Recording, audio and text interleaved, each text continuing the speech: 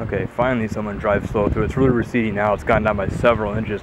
But 3 or 4 cars passed by so fast that it was coming up onto their hood past the radiator. They made it, but it made the red car down there and the gray car in California, literally, California tag, shake and float a little bit in the water. It was, and this is pretty fresh. It's not very brackish. I'm not gonna say, you know, this is not the sea water, literally, but it's because it can't drain.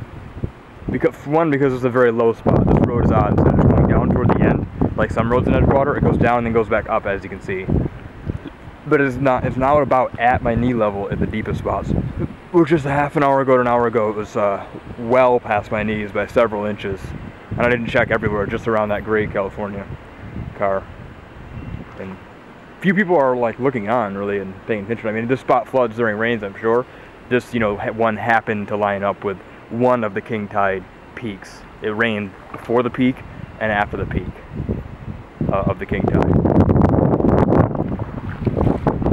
But yeah, it didn't look like it was that much into the undercarriage. There was only one car up to their seat. The car that's in the middle of the road that got towed. It was up to the passenger seat. It was full of water. But it didn't look that bad. But honestly, the fact that the red car was floating and the California car were floating a little bit when the cars made, you know, little 6-inch waves going by too fast, tells you that it's deeper than you think, and it's more dangerous to drive in than you think. Because if it's enough for a little tiny wave to make a car float like that, you know it's about the limit of what they can handle. Plus they're already full of water, they're leveled out, so they should be heavier because of that. They shouldn't be full of air anymore.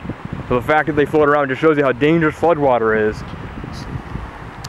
even if it's not flowing like a river. It didn't move during that one. The water's gone down too much, gone down several inches. So it's pretty much over now.